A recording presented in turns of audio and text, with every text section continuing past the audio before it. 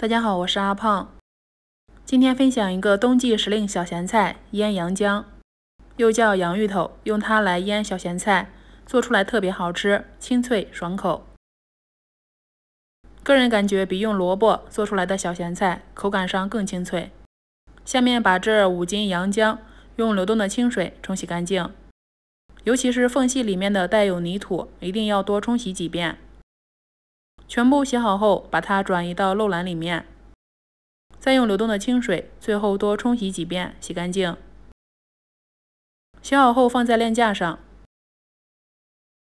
把它摊开，晾干表面水分。再准备6、7个洗干净的小米辣，也是摊开，晾干表面水分。准备几根青线椒，用流动的清水把它冲洗干净。放在晾架上，同样晾干表面水分。晾了一夜，水分已经晾干了。先把洋姜表面比较脏的部分用刀切下来，尤其是缝隙里面洗不干净、洗不到的地方，一定要把它处理干净。最后再把它切成厚约1厘米的片，不要切太薄了，太薄的话口感不会那么脆。全部切好后，放在一个干净、无水无油的大盆中。下面向里面加入40克不加碘、不是低钠的食用盐，戴上一次性手套，把它装拌均匀，腌上1个小时，杀出里面的水分。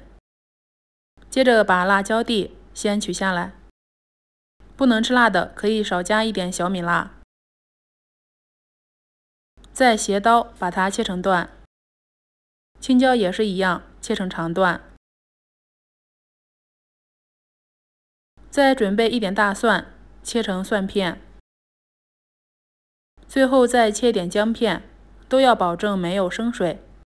切好后先装入到一个干净的盘中，等一会儿再用。下面准备2个洗干净、耐高温的玻璃瓶，放到蒸锅里，连同盖子放进去。开大火，把水烧开，利用水蒸气高温消毒杀菌，这样做出的小咸菜可以长时间存放。蒸上7、8分钟后，等不烫手的时候，把它们依次取下来。一定要用耐高温的玻璃瓶，不能够耐高温的千万不要用。然后放在那里晾干里面的水分。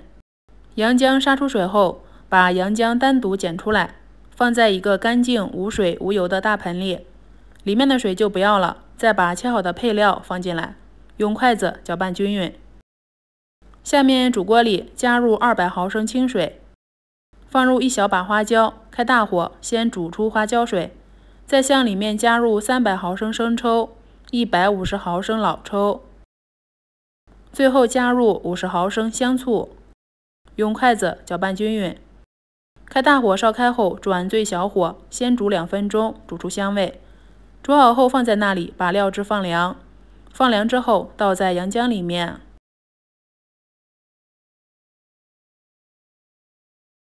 接着再向炒锅里加入多一点的食用油，放入1小把花椒，这一步是为了增香。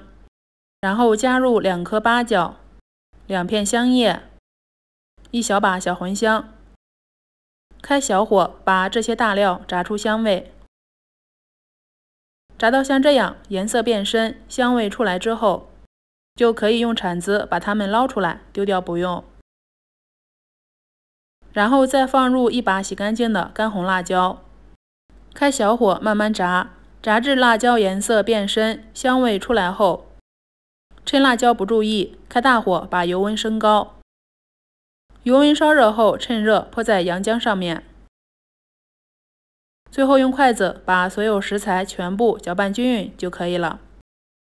现在可以把它转移到控干水分的玻璃瓶里面了。里面的辣椒、蒜片、姜片也要放进来，这样腌的会更入味。最后把料汁也倒进来，料汁要没过食材，一是可以放置时间长，二是会腌的更好吃。最后合上盖子拧紧，腌制1天1夜就可以吃了。腌制时间更长，会更入味。